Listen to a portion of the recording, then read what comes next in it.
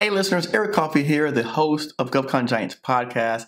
And today's guest, Matthew Schoonover, was on our show back in our beginnings, right back in 2019, episode number 6. He came on talking about joint ventures, mentor protege agreements, and now he's back discussing the new 2021 rules and how that impacts all of us small businesses out there. Stay tuned for this upcoming episode and make sure if you would like to visit and learn more about legal news and updates, his website, govconbrief.com. That's govconbrief.com. Stay tuned for this upcoming episode with the latest and greatest giant, Matthew Schoonover. Well, thanks so much for the opportunity to join. I'm Matthew Schoonover from Schoonover and Moriarty, LLC. We are a small law firm located just outside of Kansas City that works with small business, federal government contractors on all of the fun things that come from working with Uncle Sam. So when we talk about size compliance issues, contract compliance, regulatory compliance issues, joint ventures, mentor proteges, teaming, those type of things that help enhance small business competitiveness when we talk about federal government contracts, as well as on the more litigation side, bid protest, size protest, and performance disputes. So we really try and work with small businesses that work with the federal government to help make their jobs easier. Now, Matt, let me ask you something. How long have you been doing this? I've been a lawyer since 2010, and I've been doing this work since, I want to say, about 2015 exclusively. Okay. All right. I know that you also do some blogging about the issues as well. Yeah. Our firm runs govconbrief.com. That's a blog where we write about a lot of these topics as they relate to small businesses. So we'll write about GAO and SBA OHA decisions.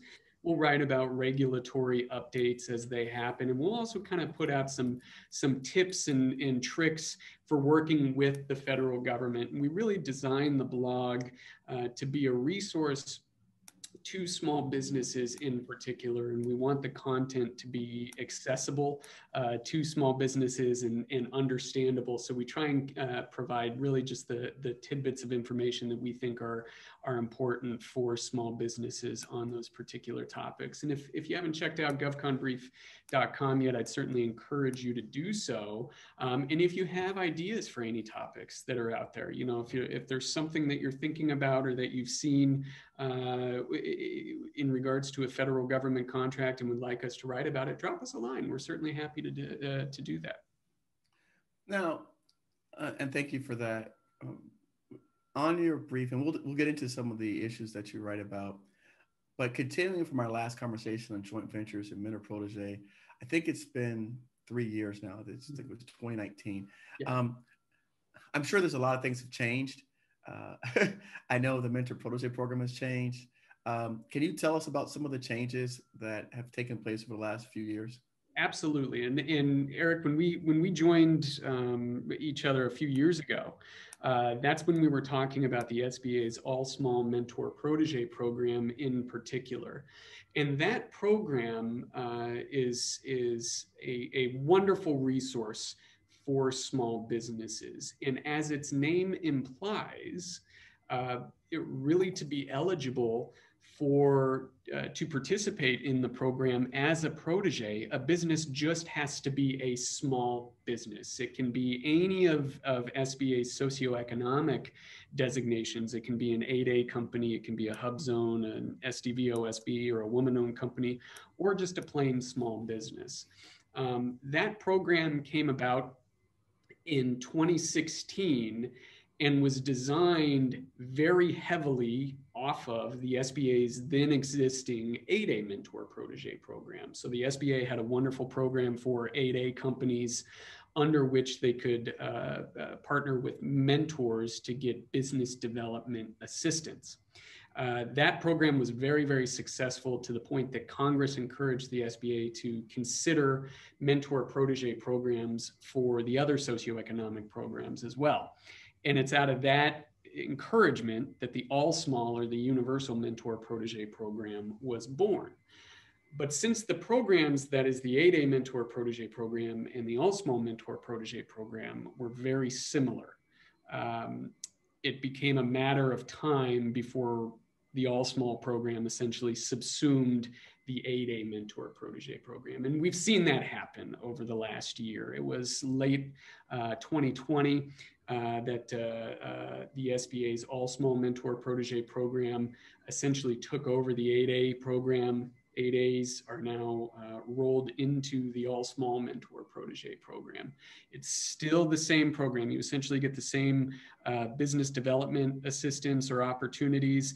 It's still roughly the same application process. Now it's just, instead of having two different programs, one of which is exclusively for 8As, the other one in which 8As can participate, now they just have one program. Now, on that program, what's the name of it now? It's now the SBA's mentor protege. Right. So they dropped the All Small, just called mentor protege program. You'll still hear me refer to it as the All Small program. That's where it came from.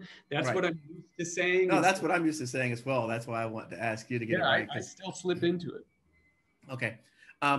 Now, for small businesses that are starting out, mom and pop, solopreneurs, what are some of the common questions that you're asked? What are some of the common themes that you see that keep revolving since you've been in this industry for now, 11 years? What do you see are some of the common themes that small and mom and pop businesses are challenges they're having, areas of where they need assistance or technical expertise from a legal standpoint?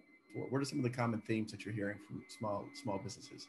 Yeah, and that's a wonderful question. And I think, let me say that opportunities exist for small businesses with the federal government. They exist not only in the case of prime contract awards. The federal government has a goal every year that at least 23% of its prime contract awards will be made to small businesses.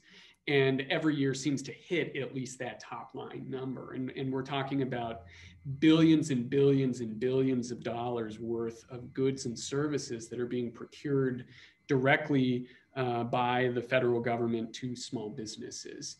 Beyond that, there's subcontracting opportunities there, where even if a small business does not necessarily contract with the federal government as a prime contractor, that small business might be a valued teammate to either a large or a small business prime. And so there's really a lot of opportunities out there for small businesses. But one of the main questions that I hear, or main topics of concern, I should say, is how do they break into that marketplace? How do they earn their first contract, or how do they make their business that kind of compelling case to earn their contract award? And I guess I don't want to limit that only to brand new businesses, because that's really something that I think every business faces when they want to work with the government. Right. is how do they make themselves more competitive? And we're seeing more and more of that concern. I think, over the last several years, we've seen opportunities become more and more consolidated, fewer right. contract awards at greater dollar values. Right. And so how do companies compete for, that smaller slice of perhaps prime contract vehicles? And that's usually where I see things. And so that's where I encourage folks to consider mentor proteges, talk about ways that they might enhance their competitiveness, working with a mentor to develop their business. But beyond that, potential joint ventures or teaming relationships, I think, are really great ways for businesses to augment some of their capabilities and their experiences to work with more experienced contractors to make themselves a better candidate for award. Now, I'm surprised that they would reach out to you, a law firm, about how to become more competitive. That's very surprising. Well, and let me say that that might not be their question. But I think part of what being a lawyer is about, part of what being, a trusted business partner is listening and helping to understand what those concepts are. And okay. Sometimes I hear from folks that maybe they've lost out on an opportunity and are trying to understand why they've lost out, and maybe are exploring the protest options when it comes to that opportunity. And maybe that's where the conversation kind of comes up. Other times it's just discussing, people have heard me speak on the mentor protege or on joint venture programs, and they want to learn more about them. And so, I think it's taking the time to understand what some of those concerns are, and hoping to work with your clients to really better position them for success. Okay. No, that's fair. That's fair. When some of the questions that people have asked me before is, why would a large company want to work with me or team with me or joint venture with me? What would be your response to that? Well, I think there's really probably two main reasons. The first is altruism. Maybe the large business out there recognizes that this small business has potential. Maybe somebody that's in charge of the large business got their start because somebody helped them. So maybe there is a little bit of giving back, good corporate citizenship that's involved. Okay, fair. More often than not, though, and I don't want to minimize that, but really it's business. And so it all breaks down to money. Would it be lucrative? Would it be beneficial for that large business to work with a small business? And in some cases, that answer might be yes. So if we have a large business, for example, that large business, just by virtue of its size and status, is unable to bid on and perform small business set aside work. Mm-hmm. And so they're shut out of that marketplace, at least as a prime contractor. Maybe they can do some teaming, but largely they're shut out. And so maybe that large business says, I'm willing to mentor a small business company and provide them some mentorship, provide them some business development. But then as part of that, we'll work in a joint venture. And now that joint venture will be eligible to bid on that work by virtue of our participation in the SBA Mentor Protege program. And so there's a little bit of kind of, you scratch my back, I scratch yours. I get access to this market share that I didn't otherwise have access to. Right. And I think largely that is effective for large businesses. If I'm a small business and I'm working with a large business who does nothing about federal contracting, and I want to use that angle, a lot of times we have to convince them of why they should do that, right? Mm-hmm. So what do we tell the large business that doesn't know about federal contracting? Yeah, and that's always a tough question, to be honest with you. That's a tough conversation to have, especially if they don't know of federal government contracts. Now, I will say, if they don't know of federal government contracts and they're a large business, mm-hmm. they're missing out on the opportunity perhaps to be even larger. And they're missing out. The federal government's the world's single largest purchaser of goods and services. So odds are, whatever a large business does, whatever they make, whatever they sell, odds are the federal government is going to buy it in some shape or form. And so they're really missing out on opportunities, lucrative opportunities. And for small businesses who want to work with mentors, I encourage them to make that as part of their sales pitch, so to speak. It needs to be a value add. Being a mentor, being a productive, being a good mentor takes a lot of time, takes a lot of investment from the mentor company. Right. And I think if a protege just goes into it with the mindset of, what can I get from the mentor? They might be met with some resistance to getting that partnership in place. Whereas if they can tell the mentor, here's what I would expect from you, but here's what you might get in return. The opportunity to work on some of these projects, you can take up to a 40% equity stake in my company, which means, yes, you're spending money up front, but the more successful I am, the more successful you are. So the opportunity to kind of speak in that language, to explain to them what some of the benefits might be, I think is really where small businesses should think about focusing when having that discussion with potential mentors. Now, you brought up something really interesting. You said they can take up to a 40% stake in your company. Yep. Under the mentor protege regulations, a mentor can take up to a 40% equity position in its protege for the purpose of helping the protege raise capital. And so that's very enticing because depending on how the parties structure their relationship, in theory, that mentor would get a 40% return on whatever the protege's profits were. If they take a 40% equity position, 40% of the profit, in theory. But keep in mind too that if they form a joint venture, then of the work that the joint venture performs, the mentor can provide up to, or can perform up to 60% of that work and would get profits commensurate with that percentage. So they could be getting up to 60% of the profit from their work of the joint venture. And then, the protege would get the remaining 40% under that scenario, but the mentor would get 40% of that 40%. Right.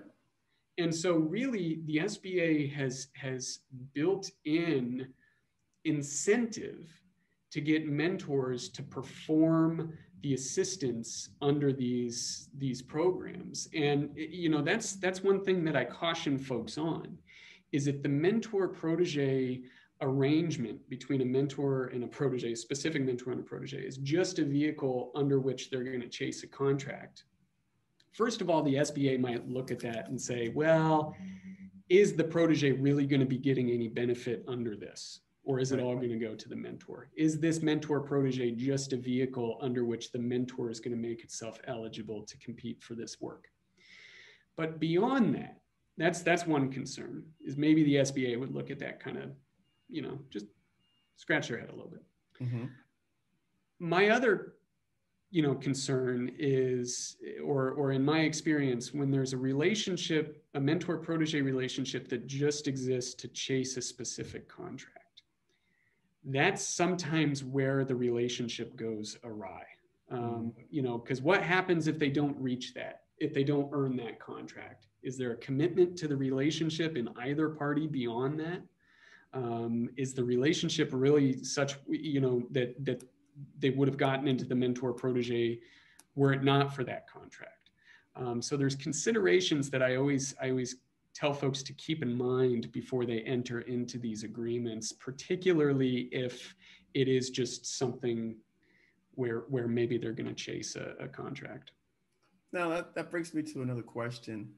I was under the impression that in order for them to approve your joint venture mentor protege agreement, you had to have a specific contract that you wrote in there as part of that agreement. For the joint venture itself, yes. So right. Yeah. So that's for the joint venture. The mentor protege program is different. It's broader than perhaps just the joint. Okay, venture. because the previous, and again, I'm referencing the old 8A one. Mm-hmm. So the old 8A JV mentor protege had to be approved by the SBA, correct? Right. Okay. Yep. Part of that approval process required approving the actual joint venture to make sure it complied with the rules, correct? Well, the agreement. Yes. So under the mentor protege relationship, right? The mentor, the protege says, "Here's the business development assistance I need." And exactly. The mentor says, "Here's what I'm going to give you," right. and the parties provide benchmarks and timetables and all of that type of stuff. Correct. That business development assistance can include, but doesn't necessarily have to, forming a joint venture relationship under which the parties will jointly pursue a specific contract opportunity. Right. So the mentor protege program relates to overall business development, and then the joint venture relates to the specific contract, which could be part of that business development program. Okay. No, I just want to be clear because it's like, I knew that before we had to write in there the specific project, that we were chasing. And for a joint venture agreement, you still do. Okay.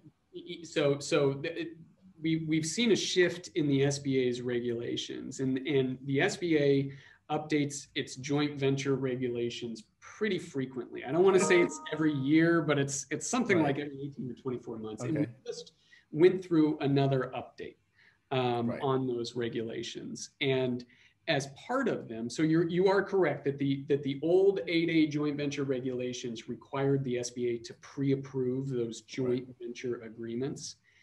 SBA no longer has to pre-approve 8A joint venture agreements for 8A competitive awards. It does for sole source, for 8A sole source, but not for 8A competitive.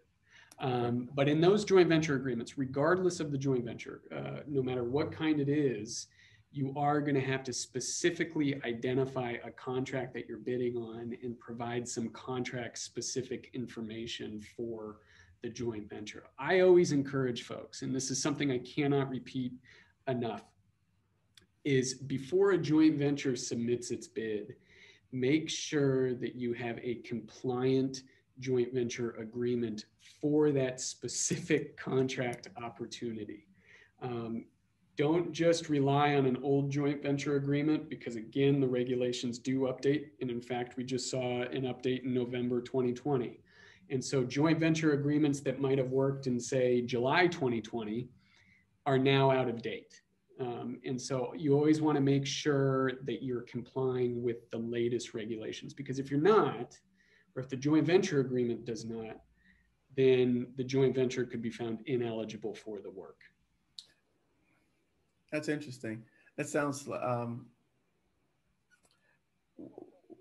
what would have to change about my old agreement? Well, it depends. It depends on what type of agreement you had, and when it was made. So one of the kind of sneaky changes that we saw in November 2020 was for small business mentor protege joint ventures.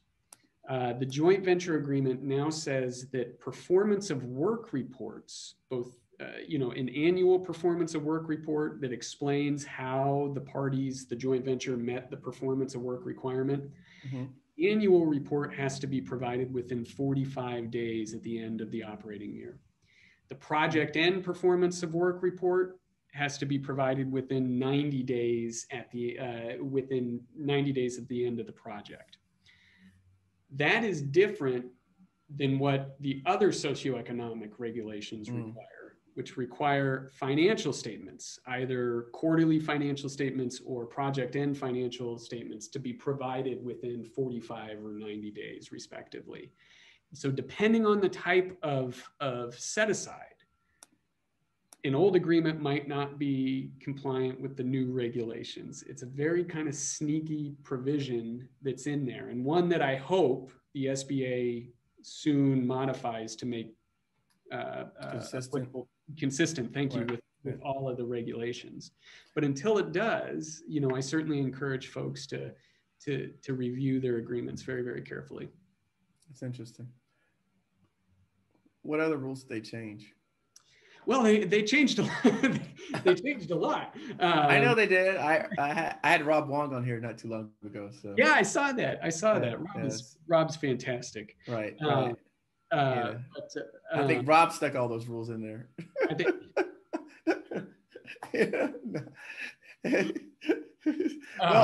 Hey, listen. The good thing is it's helping. Make the program better, right? Yes. And for more people, so it's more accessible. And it is. And so that's the positive side of things.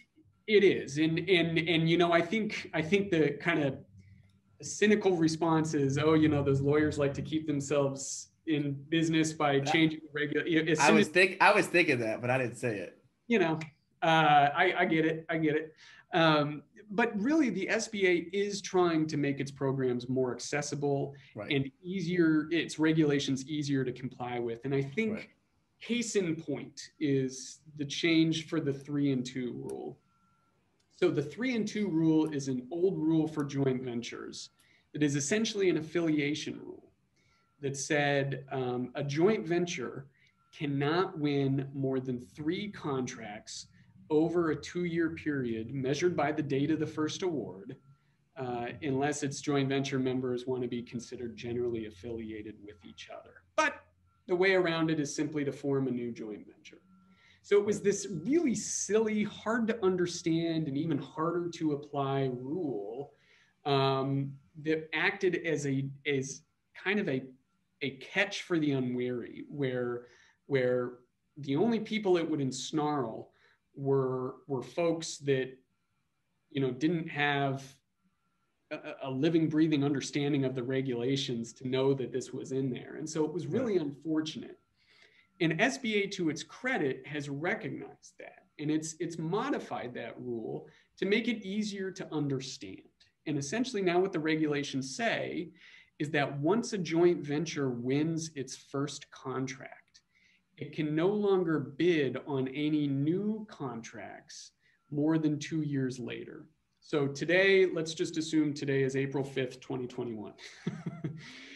Eric, if you and I form a joint venture and win our first award today, April 25th, 2021, our joint venture can continue bidding on new contracts until April 5th, 2023. We can perform any of those contracts that we bid on, even if that bid or that award comes after April 5th, 2023.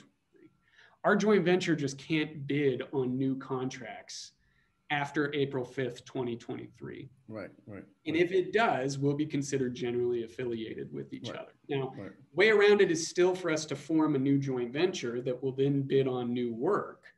But at least this rule is easier to understand. It's easier for folks to say, I know I've got a 2-year cutoff here, after which I can no longer bid on new work. No, it gives me a definitive hard stop date. Exactly right. That I can measure by. I'm like, okay, let me go back. And Well, and you're not trying to count when was I awarded this contract, when did I bid on it, all of that type of stuff. That was very hard to apply. And so now you can say, okay, I have my cutoff here. It's an objective cutoff, and it's easy for me to understand when I have to stop bidding that work. When someone is considering working with a large business that understands federal contracting, what types of things should I be cautious about before deciding upon pursuing a relationship of a joint venture and or mentor protege? What are some of my red flags? What are some of the warnings that I should? That's a wonderful question. And let me say that there are, by and large, a lot of the large businesses out there are great partners to work with. Particularly if they've grown through their size standard, a lot of them understand and get it. But I will say that keep in mind that the large business contracting world is different than the small business contracting world. There's a whole new set of regulations and requirements when we talk about small business federal contracting. So I encourage folks, don't be reliant on your partner to know what the ins and outs are. Don't be reliant on them to tell you what you can and can't or shouldn't do under the regulations, because they might not know about them. The large businesses don't generally do a lot with the SBA's regulations. And that doesn't make them a bad partner. That doesn't make them a ne'er-do-well or anybody that's trying to defraud the government or anything like that. It just means that you need to have a better understanding. And in some cases, we've done this on behalf of our small business clients before, where we've had to help educate large businesses to say, if you want to compete in the small business contracting realm, here are the regulations you have to keep in mind. And almost uniformly, in the vast majority of instances, once you have that understanding, once the large has that understanding, then they know, okay, I've got this out there. Here's what I've got to do. Here's what I have, can't do. Here's what I should do. All of that type of stuff. But sometimes getting them to that point, providing them that education, can be a little tricky. And so I encourage folks, don't just rely on your large business teammate, your large business mentor, your large business joint venture partner, whatever the case may be, to know those regulations for you. Sure. Would you encourage someone to team with the large business first before doing a joint venture or mentor protege? I think, yes, I would. And I think that's an absolutely great way to get to know your potential partner. Right. It's a relationship, and you don't want to walk into it without a good working understanding of that company, how it does business, and who you're going to be working with, particularly on the mentor protege side. I think teaming relationships are a wonderful way to get to know potential partners, and to say, maybe I don't want to work with them. This was a great opportunity, but when we were actually on the ground working, we didn't get along that well, or I didn't like the way they did things, or they didn't like the way I did things, or, what have you, or they were a great partner. It's somebody that I would recommend any small business work with.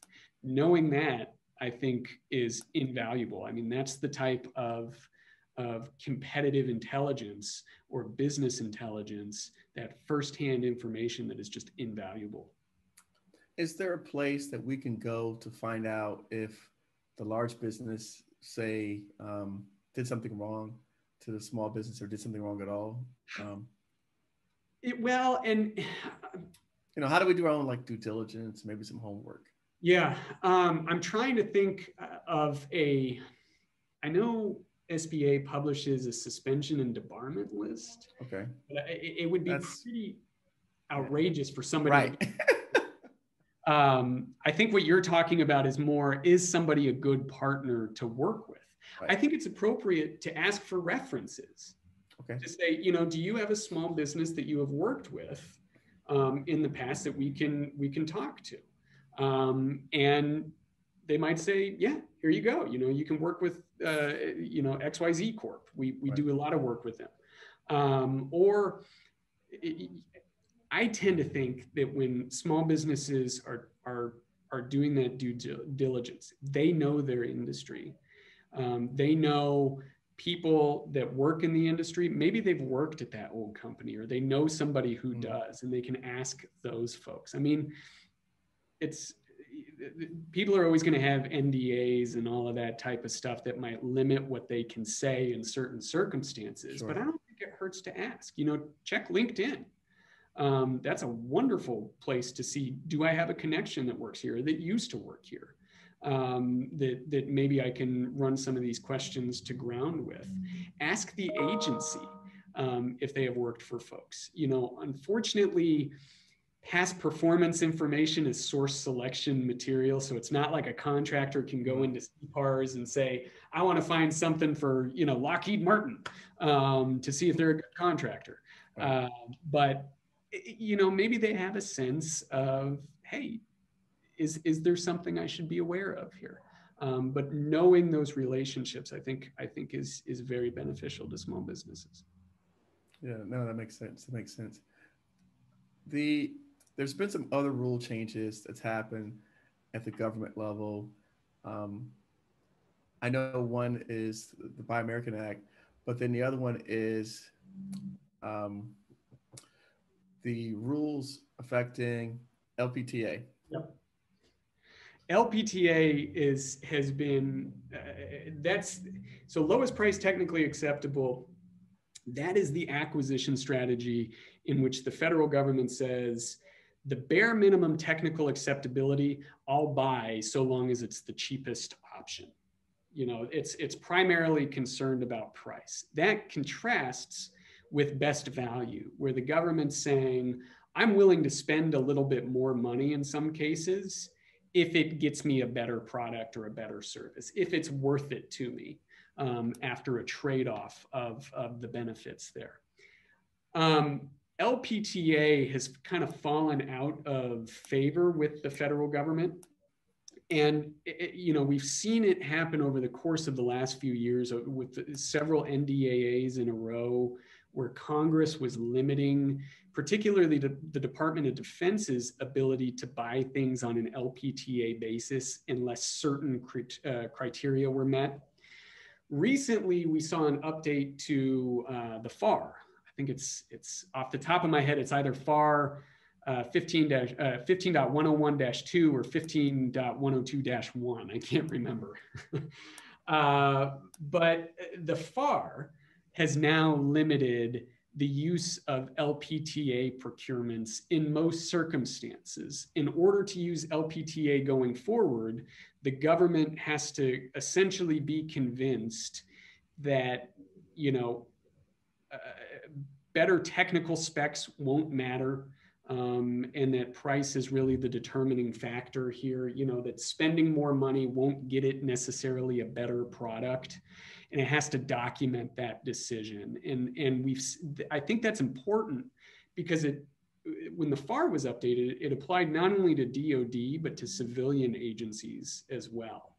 And so we're seeing this pushback against LPTA on a government-wide basis, which is very, very interesting, and I think has the potential to be really beneficial to small businesses. A lot of times small businesses have less flexibility when it comes to their pricing, but where they really excel is offering better products or better services, more innovative solutions. And so to the extent the government is pushing things towards that best value acquisition model, then I think small businesses might really benefit from that. And so I encourage folks, if they have an acquisition out there that they're chasing and they see that it's been set aside on an LPTA basis, and they think, I could probably compete better if this was under best value, or if price was less of a consideration, then to consider your options. Reach out to the contracting officer to ask if it should be best value, or even consider a pre-bid protest where you're challenging that term and saying this should be best value. And so I think that change really has the potential to maybe benefit small businesses. We'll see. It's a relatively new change. I think it came about in mid-February 2021, end of February 2021. And so we'll see how this kind of impacts small business contracting going forward. Well, I can tell you, I was in a clubhouse room with a contracting officer who said she's still using LPTA. I think, it makes it simpler for them in a lot of ways. Right. When they're doing it, they line up the orders or the bids, and they say, who's the lowest price? They take that one and they say, is this technically acceptable? If it is, great, that's the award. If it's not, then they go to the next lowest price and see if that one's technically acceptable, and so on until they find it. And so I think it does make it easier for agencies. And after all, they save money in theory. But I'm not sure it makes sense really for businesses. And for you and I, when we purchase something, right. It's always that thought that we have of, is this something that I should spend a little more money on? Right. Definitely. If I get something that's better. Right. Now, under a best value, the government still can say, listen, we're going to go with the less expensive one here. Right. The price premium isn't worth it to us. Right. They have that discretion, but it does grant them discretion. And so that's why I think it's important. Something that happened to me recently on a project that was an 8A sole source, they questioned our local geographic area. Okay. Mm-hmm. Now, this is just started happening recently. I've seen it in the past a long time ago, but it came up in question on a project that the government was trying to award me. CFR 124.5014 now requires 8A eligible firms to have a bona fide office place. On a recent project, we were challenged with not being a localized 8A firm and not having a bona fide office in the place. But it was only because the contracting specialist or contracting, it wasn't the contracting officer, it was the contract specialist that came down from legal. She turned to the contracting officer. They overruled because it said we were within a geographical area. So we weren't in the same state, but we were in a geographical, what they call metropolitan statistical area. Have you seen that? Well, we're seeing more and more of it. I've Okay. heard more from contractors, particularly on the construction side. Yes. That this is a concern. And in the 8A program, they do require 8A companies to have a bona fide place of business within that geographic scope. Now, I think they did not require that before. Well, but we're seeing more and more from contractors saying this is something that I'm hearing. And in fact, I've heard of some BOS is taking it, 8A business opportunity specialist is taking it, really to an extreme. And so we'll see, I think, as this, again, because they did just update the regulations, I believe, with regard to this specific requirement or clarified them. We'll see how this kind of continues to play out. But certainly with regard, when it comes to 8As, there have been a lot of changes to the program over the last year. Now, some of them have certainly made it easier for 8A companies. When we talk about increased economic disadvantage thresholds, when we talk about the potential for another year of eligibility, depending on when the company was in the program based on COVID. When we talk about changes to the application process, I think overall, again, the regulation updates that we've seen from the SBA are by and large things that help 8A companies either stay eligible or maintain their eligibility. Right. Okay. No, it was something that came up on a recent project that it's actually still it's still up in legal. We're waiting for the final contract to come down. But when I spoke to the contract officer representative and asked what was going on, that was the issue that popped up that arose, was that the whole bona fide office. Yeah. So it's interesting because one of our complaints, I would say, to the government was that they were awarding so many 8A contracts to outside companies outside of the state. That was actually an issue that we had because a lot of companies were coming from DC, and then some of them from as far as Washington all the way to the East Coast, and taking the bulk of the work. Yeah. And so that was actual issue. And then to see that regulation come out, I go, wow, this is interesting. It almost used against you in this. Right. Oh, exactly. It's almost now used against me. Right. In this particular scenario. And again, this is a project that we put together numbers over a year ago. Oh, wow. Yeah. Well, they had to wait for the funding. And then now this whole new regulation came up. So it's probably 16, 18 months. Well, and I think this goes back to your question earlier of what is some advice for small businesses that are looking to break in. And I think the number one there is patience. Because you can submit a bid on this one. And it is not uncommon for a year plus to go by. Right. Frustratingly enough, most likely in silence, before you hear anything about the award. And the process from the government side is nothing's fast, of course. And there's a lot of different layers that ultimately it has to go through. And really, the more complex the acquisition, the larger the acquisition, it only increases that. So certainly it's one of those hurry up and wait type things where, you beat me to it. You're rushing to get the bid in, you're working like crazy. And then all of a sudden it just goes silent for forever. And then one day you'll hear and hopefully be off to performance from there. So it's always hurry up and wait. Yep. So tell us about the new Buy American Act. What's going on with that? Well, we're seeing more and more, obviously each administration, when they come into office,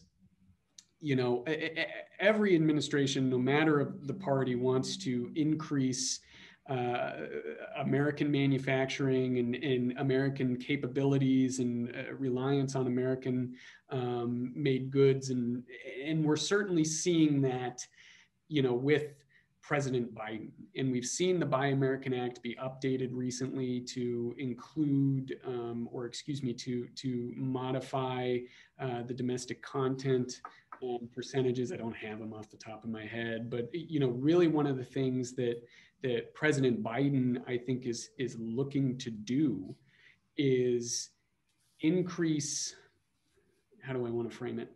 To increase the teeth or sharpen the teeth behind the Buy American Act, so to speak, so that American manufacturers have a leg up, really, particularly when it comes to federal government contracts. We're seeing, I think he wants to rely less on waivers of the Buy American Act under federal contracts, and in fact, has issued an executive order that creates a new Made in America office within the Office of Management and Budget to oversee that waiver process and hopefully reduce them or the reliance on them when it comes to federal government contracts. So over time, I think we'll see an increase in domestically sourced items under federal contracting. That's when you talk about the waiver process. Is that something that you commonly work with, or no? I'll be honest with you, it doesn't come up, at least in our practice, a great deal. It does come up on occasion, but I won't profess to be an expert off the top of my head. It's always something that whenever it does come up, I'm usually pulling up the statute and the regs to make sure I've got it in front of me. But we do see it on occasion. And the reason why I ask is in construction, a lot of our products, right, particularly like screws, fasteners, there are no American-made products. Okay, even if you buy them from an American-made company, that was not their place of origin. Right, they're getting it someplace else, and so we're faced with that quite often. And I just, we talked about waivers.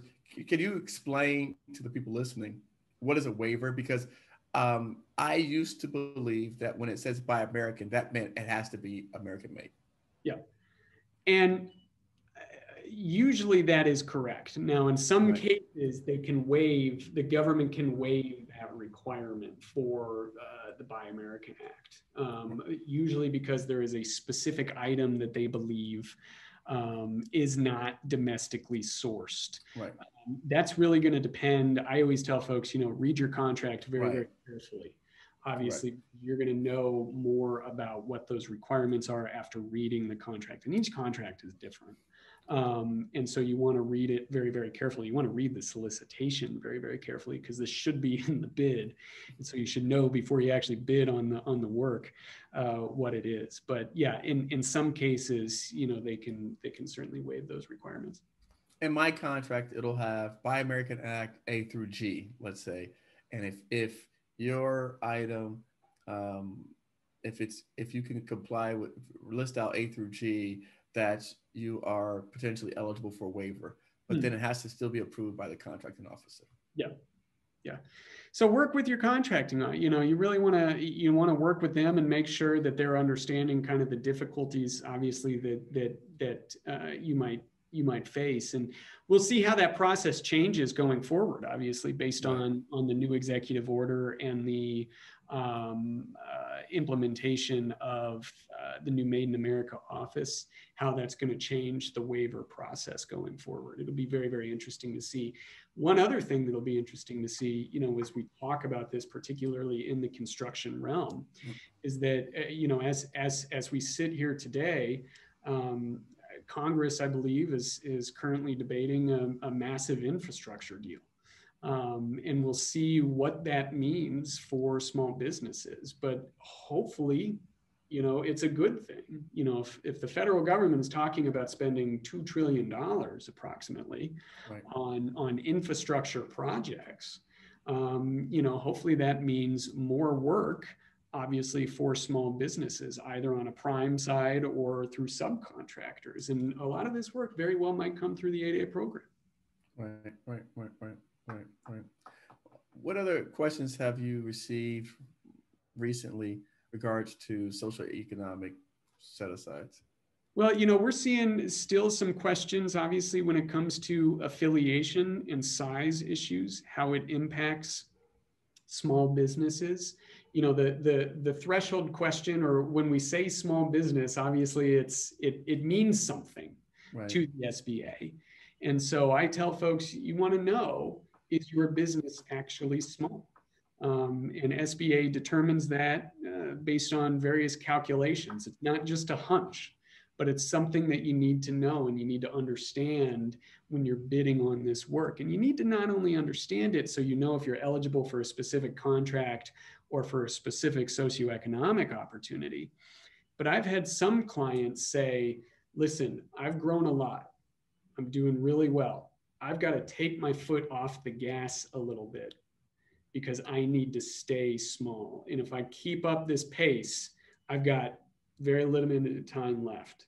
So I'd rather, ease up just a little bit now and hopefully get myself a little more time as a small business versus keep going breakneck. And that's something that I think it's appropriate for businesses to know so that they can make those informed decisions about their best paths forward. And so, certainly you want to know, am I small? How much longer am I going to be small? That type of stuff. I think a lot of us want to know who's that guy or girl out there holding up on the gas pedals. Like, hold on, wait, slow down.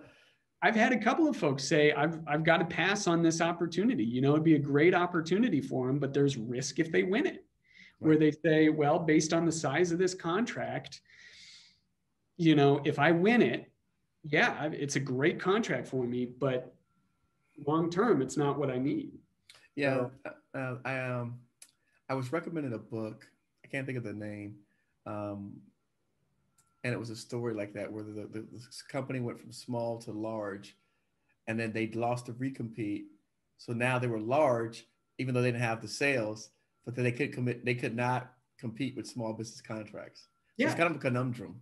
Well, it is. And then not only that, not only can they not compete for small business contracts, but then all their competitors, they're out there competing against the largest businesses that do what they do. Right. And so, yeah, you're kind of stuck in this position of, I'm not small, but I'm certainly not large. Right. What do I do? And quite frankly, we've seen Congress think about this more and more, and we've seen the SBA think about this more and more over the last few years when we talk about these mid-market businesses. Or middle-sized businesses. And that's really one of the reasons why in 2018, Congress passed the Small Business Runway Extension Act, which gave businesses additional runway time to be considered small. Correct. Under receipts-based NAICS codes, and why we're seeing the same thing happen for employee-based size standards here. And so we'll see, obviously, hopefully this helps, but there's also a subset of businesses out there where these changes might hurt. If they're on the other side. Yeah, exactly. So knowing where you are in that, I tend to think that that's you can't strategically plan your business without knowing all of the facts. And too often in my mind, businesses don't think about their size or don't think about affiliation issues until there's a problem, until they go to win a contract and somebody protests them, or until they go for a socioeconomic designation and realize maybe we're not small. And so knowing what those requirements are and knowing, okay, maybe I do need to make some changes here, I think really helps business owners more strategically plan. It's interesting. I had that issue with affiliation, and for me in construction, it's really tough because if you've been around for some time in construction industry, you've learned who are the good contractors and who are the bad contractors. Yep. So you tend to only work with the good ones. So it gives the appearance of affiliation, but really it's just a wise business move because these other guys, they string you along for money. They give, they don't allow you to pass your inspections. They find reasons to hold back your draws. And so it's hard for you to do business with them.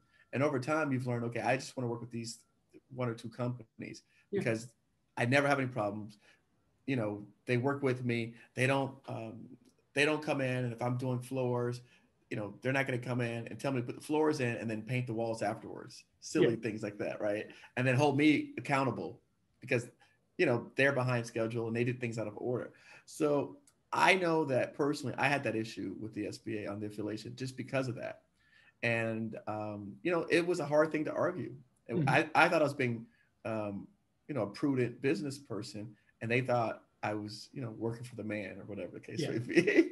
Well, and you're right, and that's why when I talk about affiliation, I say affiliation is really an insidious concept for small businesses, because you can have an affiliate and not even know it.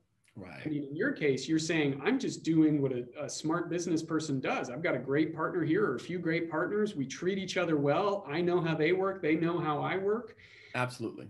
But you're right that in some instances, the SBA might look at that and say, that could be indicative of affiliation. And so there, in some cases, this conflict between sound or prudent business practices and what the SBA says you can and can't do. And everything's always a question of degree, under the regulations. Right. But again, for small businesses, knowing what those risks are, I think is vital to understanding, is there something here that I've got to guard against? Because I don't want, the SBA to look at my size and have any questions. If I'm ever called to account, I want to say, here you go. I don't have any affiliates. I know these answers, or I have a risk of affiliation, but for these reasons, it doesn't apply, or I'm still a small business, or what have you.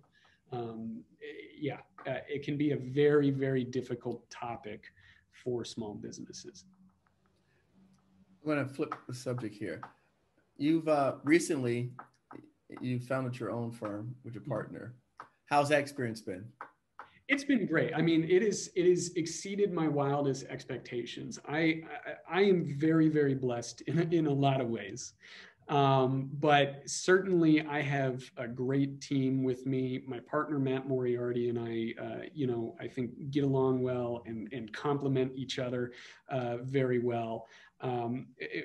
We're joined by Ian Patterson and John Maddox, who are just great attorneys. Julia Peterson helps run the show behind the scenes. And overall, we are a wonderful, wonderful team. And I'm every day more and more grateful for them and amazed at the work that they do, because I couldn't do what I do without them. Mm. And for me, that's, I think before, when I was working with small businesses and small business owners, I think in some ways there was always that disconnect where I didn't necessarily understand everything that they've been going through. And now, as a small business owner myself, I think I can, I've not stood in their shoes, but we've been in the same general vicinity, right. Where we all have, no matter what industry we're in, we all have stuff that keeps us up at night. We all have goals that we're trying to meet. And I tell you what, I think I listen better now that I've got this business than I did before. And so it has been a wonderful, wonderful experience. Like I said, I can't speak highly enough about my colleagues, because they really do make it possible. Oh, I had Emily Harmon on recently, and she said the same thing. Transitioning from working, well, again, she worked for government to now coming out and being a small business owner. Lots of lessons learned. Like she says, I would give, the advice, but from the standpoint of a government employee, not from an actual small business owner standpoint. Exactly right. And so it makes a huge difference now that she's on the other side. Yeah. And now I think you're a little more attuned to the goals and the concerns maybe that another small business owner has. And, right. And, nobody has it easy, no matter what they do, no matter what industry they're in. Nobody has it easy. And I think understanding that is very beneficial, no matter what industry you're in.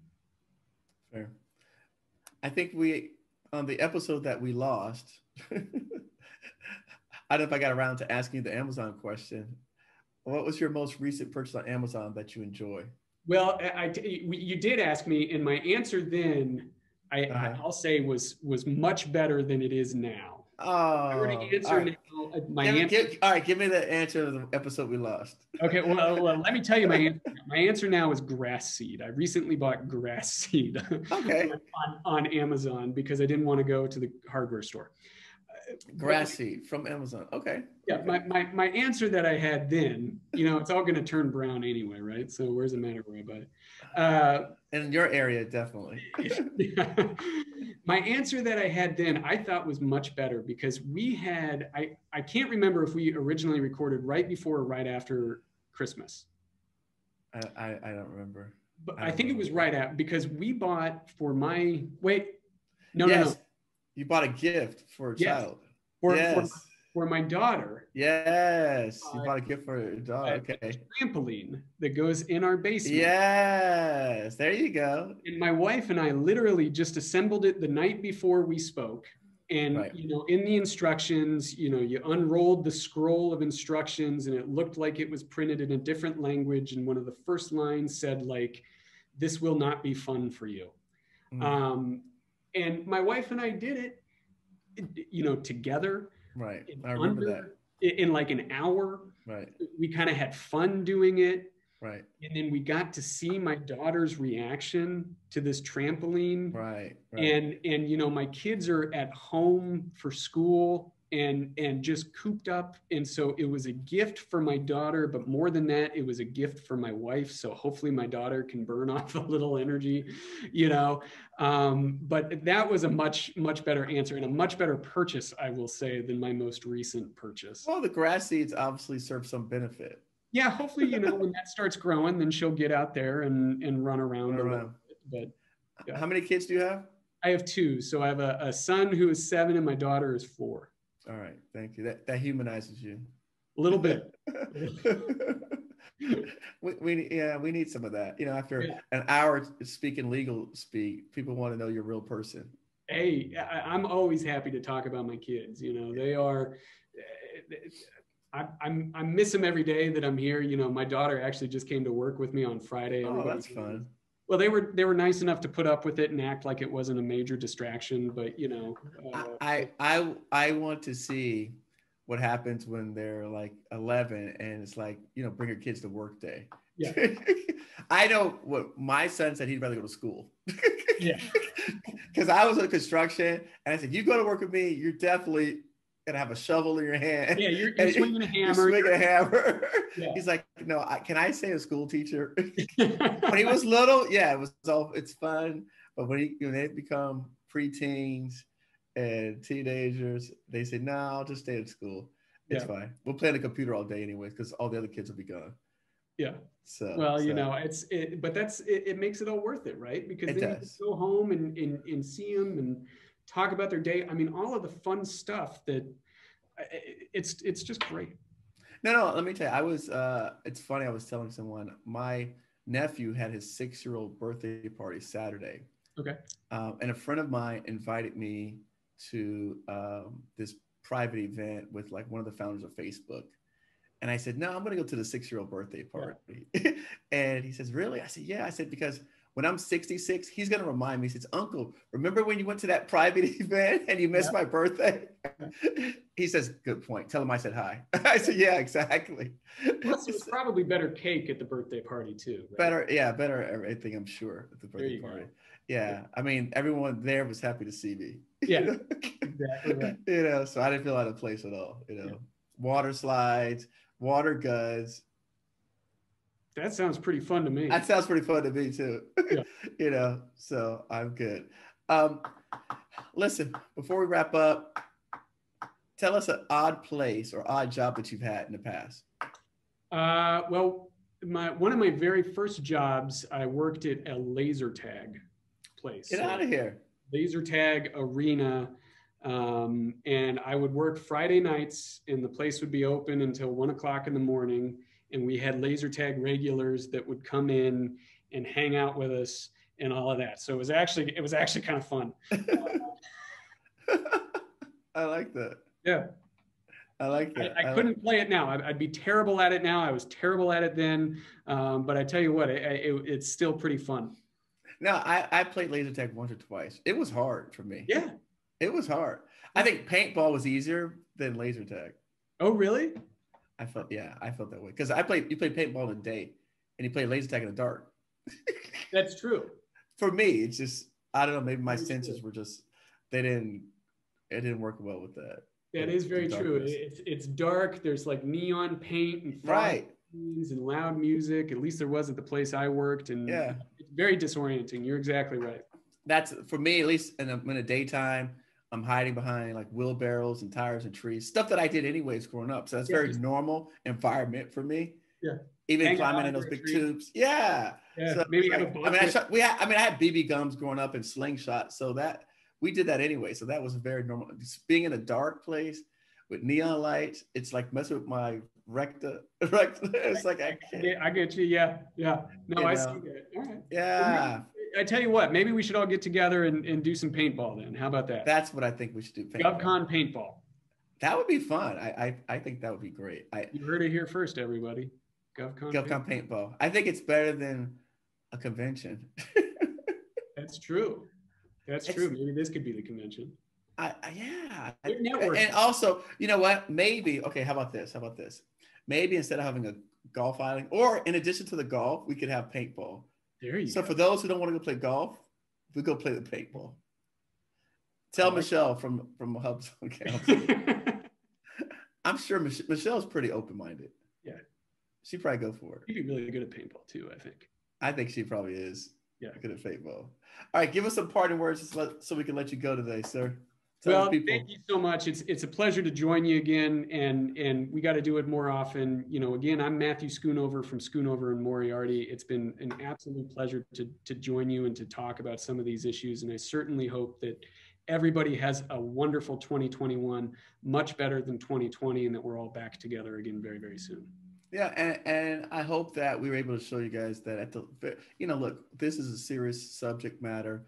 And again, we all have small businesses. We all have challenges. We're risking our money. We're hiring people, and we've got a lot on the line. But at the same time, we can laugh and joke and have a good time. So I hope at the very least, people are able to see that. Those of you who stayed all the way to the end, at the very least, you can see that. So maybe I'll have Maria move this up to the front. But there we go. So give us your website and give us the govconbrief.com site as well. So we've got govconbrief.com, all one word. We have schoonoverlawfirm.com, all one word. That's SCHOONOVER, lawfirm.com. And my phone number is 913-354-2630. If you have any questions, give me a call. I'm always happy to chat. And no, Matt's a really great guy. We've actually worked with him here, GovCon Giants, and we've referred people to him as well. So I can definitely vouch for that. He's a pleasure to work with. He's a pleasure to work with, easy to work with, and he's not going to steal out of both pockets. Hey, listen, Matt, thank you so much. Thank you, sir. Take care. Take care.